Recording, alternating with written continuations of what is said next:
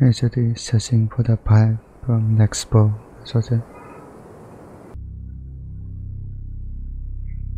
okay, Friday, 1978. Joseph Shones was scouting some back roads in the Plumas National Forest. He spent the better part of the day navigating his Volkswagen in hopes of returning with his family the next day. However, due to harsh weather conditions, his venture led to his car becoming stuck around 5:30 p.m. Miles away from help and with dwindling options, he hopped out of his car to give it a push. In a strikingly unlucky turn of events, though, this physical exertion would lead to him enduring a heart attack at the worst possible place till the night. and the worst possible time. Yeah, timing is not correct. To the confines of his vehicle, enduring the pain and contemplating on what to do. A short while later, though, he'd catch his biggest break. Two sets of headlights coming from the opposite direction. The shadows of what looked like a woman, a baby, and a group of guys walking towards him while engaging in conversation. After realizing that this could be his ticket home, he fumbled out of the car and began calling for help. Once he started doing so, the headlights turned dark and the conversation fell silent. A couple hours later, with his car still running, Shones would encounter another anomaly. Is another trap or something? In the far distance. As expected, he'd jump out once more, vehemently pleading for one of them to notice him. However, this too fell unsuccessful. Another couple of hours pass, and Shones' car runs out of gas. Fortunately, though, by this point, he felt well enough to exit his vehicle and begin a trek up the road towards a lodge roughly 8 miles away. It was on this walk when he'd witnessed a 1969 Mercury Montego with no passengers inside. Considering the circumstances, and having spotted numerous people in the last few hours, he didn't think much of it. His trek to the mountain lodge took him to the early morning of the next day, and there, he was able to obtain medical treatment and much-needed help to get his car out of there. What he failed to realize, however, was the fact that on this journey, he passed the vehicle of 5 men that would soon become enveloped in one of the strangest unexplained mysteries in history. Mysteries. Searching for the pipe. I don't know what the story is about, but I guess we'll see for the story. February 24th.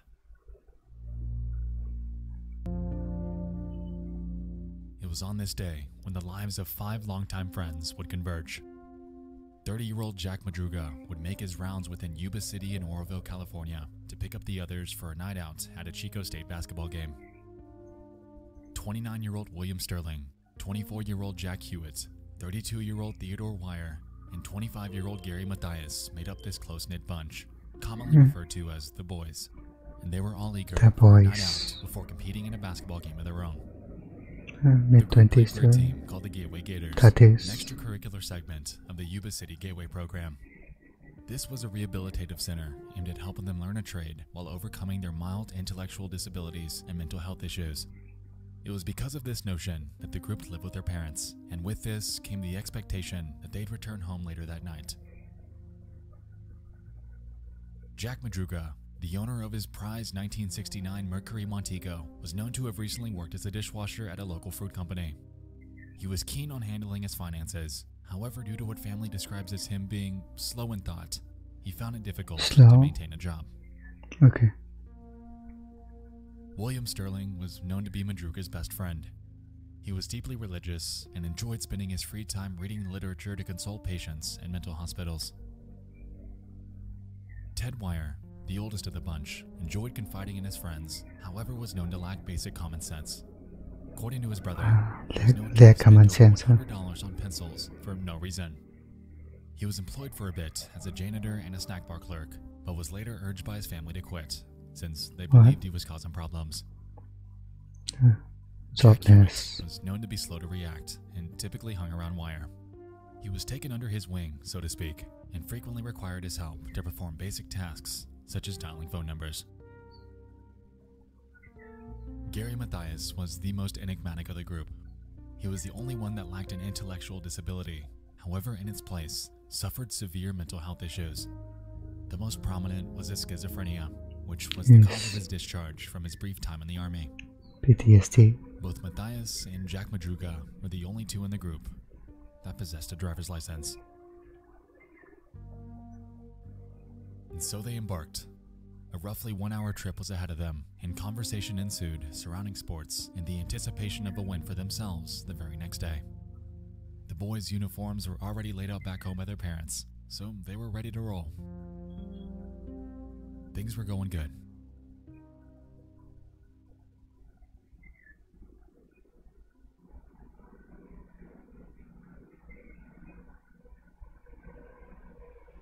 Yeah.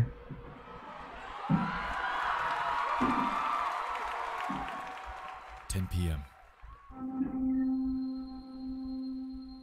Chico State's road opponent UC Davis takes the win. Considering the men's favorite team were UC Davis, it's safe to say that celebratory snacking was in order. They hit up a local convenience store by the name of Bears, where they loaded up on a Hostess cherry pie, a lemon pie, a Snickers bar, a Marathon bar, a couple Pepsis, and a quart of milk. It's been noted that the clerk that checked them out that night was trying to close, and as a result was mildly annoyed by them being there.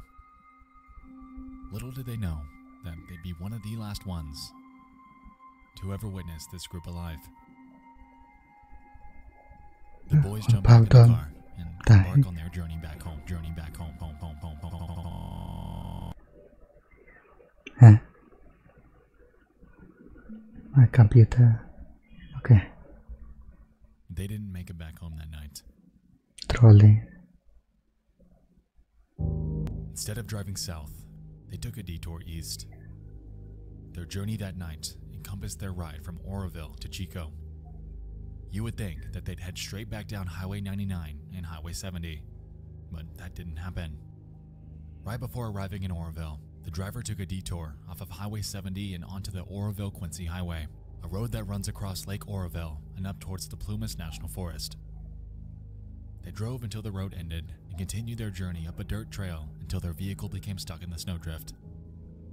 It's unclear what happened from this point forward, but sometime after this arrival, they'd exit the confines of their car and embark into the night. Back at the lodge, Joe Shones' medical treatment had gone well. He paid no mind to the Mercury Montego since it wasn't out of the ordinary, and by midday, he was able to get his car gassed up and headed home. Concurrently, since the boys were nowhere to be found, the mothers of Ted Wire and William Sterling were contacting police, pleading for help in finding their children. Yeah, worry. It was out of character for every single one of them to be away from home for prolonged periods of time.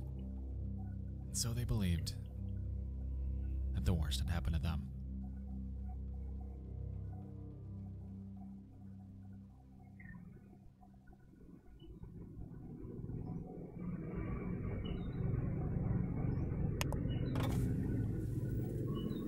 Government officials insist that this is an isolated incident.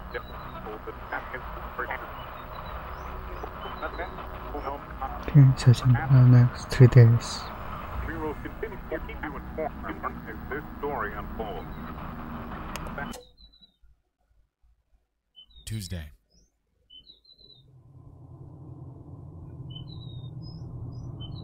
A forest ranger scouting the area notices an abandoned turquoise Mercury Montego. It was left on an unpaved road near Elk's Retreat, a staggering 2.5 hours from where the basketball game took place. The vehicle appeared ordinary. It was unlocked, the window was down, and snack wrappers littered the seats.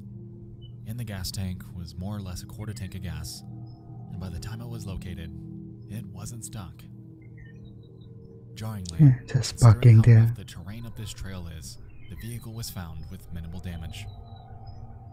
Yuba County PD began broadcasting the details and photos of the missing men, and for the next 5 days, their search team would scour the region. This would soon prove difficult, however, considering the fact that this was in the middle of a harsh winter in the mountains.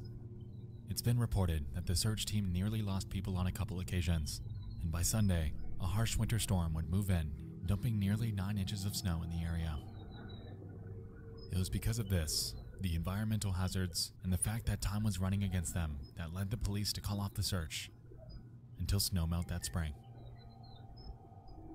And as the case sat on hold, their families were frustrated, and the 5 men were left out there, isolated, nowhere to be found.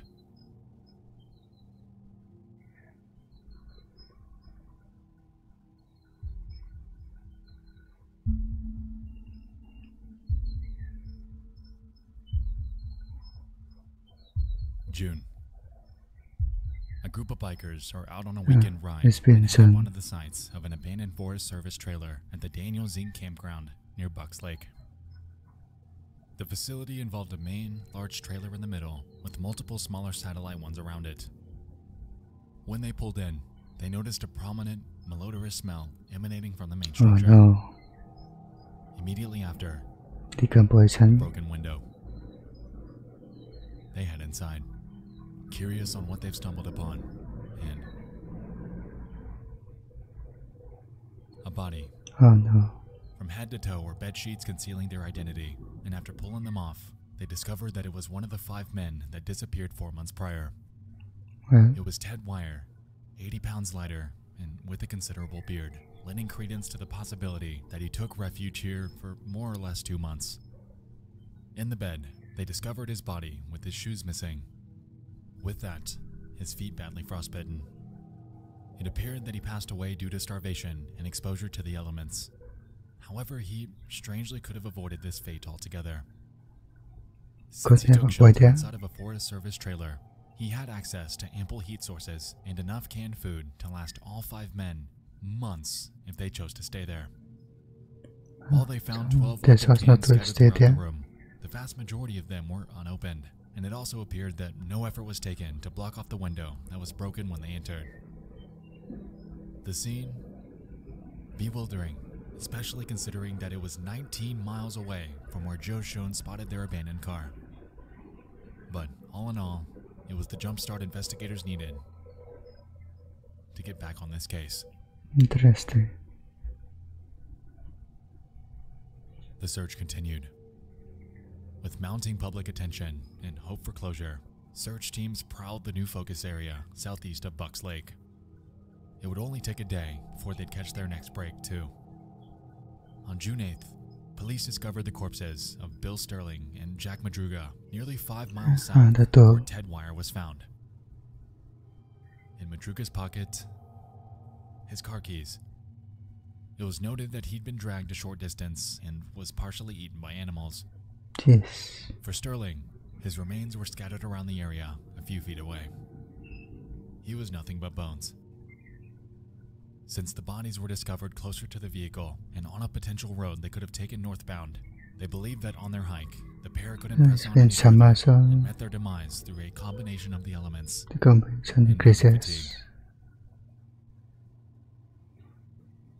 2 days later, the father of Jack Hewitt discovers numerous articles of clothing belonging to him a couple of miles northeast of the service trailer. Soon after, his remains. Interestingly, a short distance west of their location, service blankets and flashlights were discovered lying by the road. This discovery led investigators to the belief that he and Gary Mathias Some more than likely made altercation or each other something. with Ted Wire and lived with him for an undetermined amount of time. Their reasoning was because of the existence of Mathias's tennis shoes left in the room that Wire was found in. The theories are tenuous, but they believe that they spent most of their final weeks alongside Ted Wire in the trailer. After he passed away, however, they wanted to get away from the corpse and set out towards the northeast to achieve that. It was on this hike that the pair would meet their demise, spending their final days exposed to Mother Nature. Now, it would make perfect sense. However, to date, the remains of Gary Mathias have never been found. As of now, To this day, his then missing persons case remains open, leaving questions abound surrounding the motive Where and the is he? circumstances that late winter night.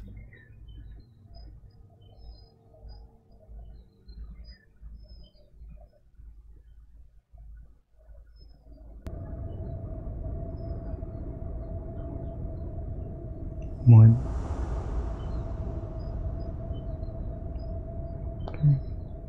piecing it together.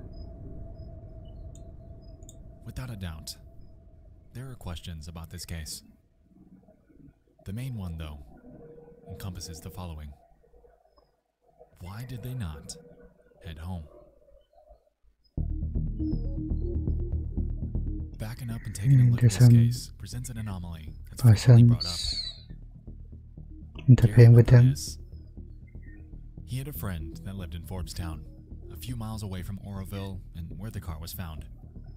This has led many to consider the potential that Matthias had more to do with this than some were letting on. If we take a look at their route that night, mapping it from Chico to where they abandoned the car, it makes sense. The Oroville-Quincy Highway is just north of Oroville, and the potential of Gary Matthias having driven up there in the past wouldn't be far-fetched. So let's entertain the idea that Madruga was convinced. He drove the car up the Oroville-Quincy Highway and missed the turnoff to Forbstown Road. As a result of this, he kept driving and driving until he eventually became stuck miles up a mountain trail. Now, up to this point, the events that night seem like honest, innocent mishaps.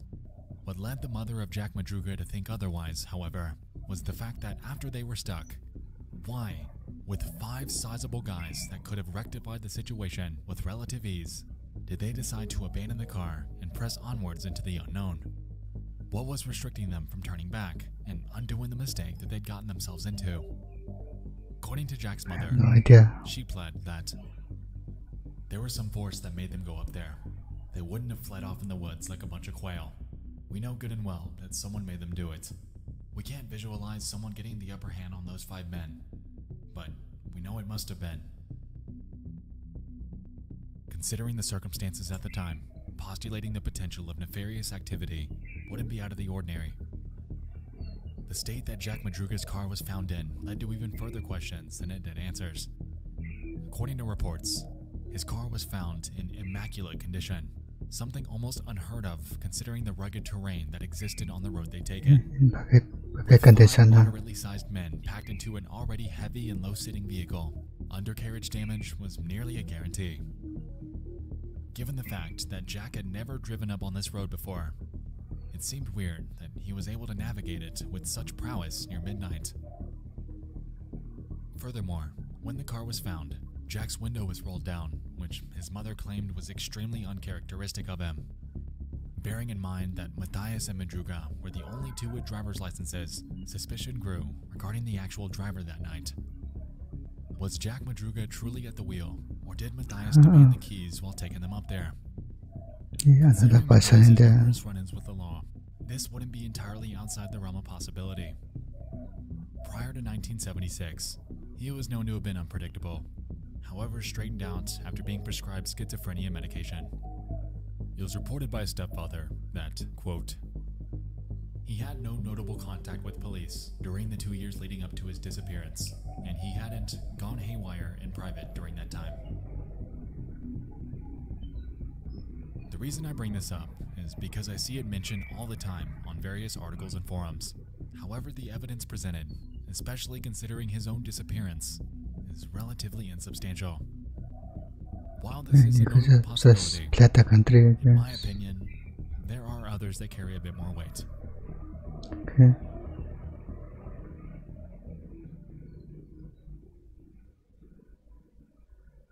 Let's talk about Joseph Shones. We can recall that he spent the better part of his Friday night stuck around the same area the boys were. It's staggering that he spent most of his night under the unluckiest of circumstances. However, I digress. In his testimony, he claimed that he witnessed something. A group consisting of a woman, a man, and a baby all walking within the path The of past 2 sets of story. headlights. If we're assuming that his recollection is correct, then this leaves us questioning the identities of the other party involved. Ted Wyer's sister has come forth, theorizing on the potential that the men witnessed something nefarious that night, sometime after the basketball game. Perhaps they saw an attack or some sort of signal, whether domestic or not, and decided to follow the family to help. I'm not entirely sure how large the distance between Shones and the group he witnessed were, but hearing the cries of someone in need would surely spark some sort of desire to help instead of shutting up entirely. I find it strange that the headlights cut off and the conversations halted in both instances when he saw people. While the circumstances don't scream maliciousness, And they avoid definitely people. don't drive the situation towards innocence. Yeah. That is, if his recollection was correct. What do you mean? See, since this testimony came out, Shones' story had slightly changed each time he shared it. While this, of course, could be a simple Maybe case of memory just distortion, normal. the notion that he changed it at all ultimately weakens his story altogether. According to sources, Okay. conversing with Shones after the fact was admittedly frustrating. He would claim that he was very ill during the moments he believed he witnessed the others, and essentially admitted that he could have hallucinated some of the details. Hallucination. Bearing in mind that the other parties stopped dead in their tracks both times he called out for them, it could have easily been a figment of his imagination. But what if it wasn't? That's just it. The nature of word-of-mouth testimonies, weakened by the circumstances of their situations, ultimately leave them up for debates and shrouded in uncertainty.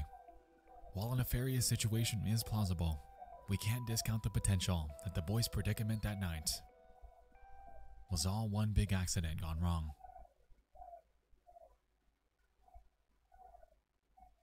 Let's put Gary and Matthias in the spotlight once more.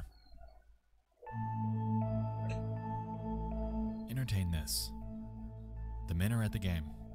All's going well, and they leave that night without issue.